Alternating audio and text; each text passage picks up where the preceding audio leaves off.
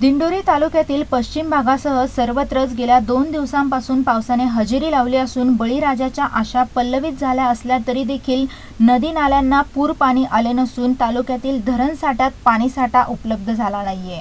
रोहिणी मृग नक्षत्रात मोसमी पावसाने हुलकावणी दिली असली तरी उशिरा का होईना जुलै महिन्याच्या पहिल्या आठवड्यात पुष्प नक्षत्रात दिंडोरी तालुक्यात सर्वदूर मोसमी पावसाने हजेरी लावल्याने बळीराजाच्या आशा पल्लवित झाल्या आहेत।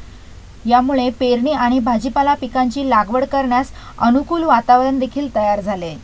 मात्र अद्याप तालुक्यातील 6 धरणसाठ्यात वाढ झाली नसल्याने दुष्काळाचं सावट कायम आहे। सोयाबीन, भुईमूग, मूग, उडीद आदी पेरण्या खोळंबल्या होत्या। आता या रखडलेल्या शेती कामांना वेग येणार असून टोमॅटो, कोबी, फ्लावर तसेच कारली, भोपळा, वेलवर्गीय पिकांचे रोपे खरेदीसाठी स्थानिक शेतकरी नर्सरीमध्ये गर्दी करतायत। यामुळे लवकरच रखडलेल्या लागवडीस आता वेग येणार आहे। वेद न्यूजसाठी व्हिडिओ जर्नलिस्ट सुखदेव खुर्दळ, दिंडोरी।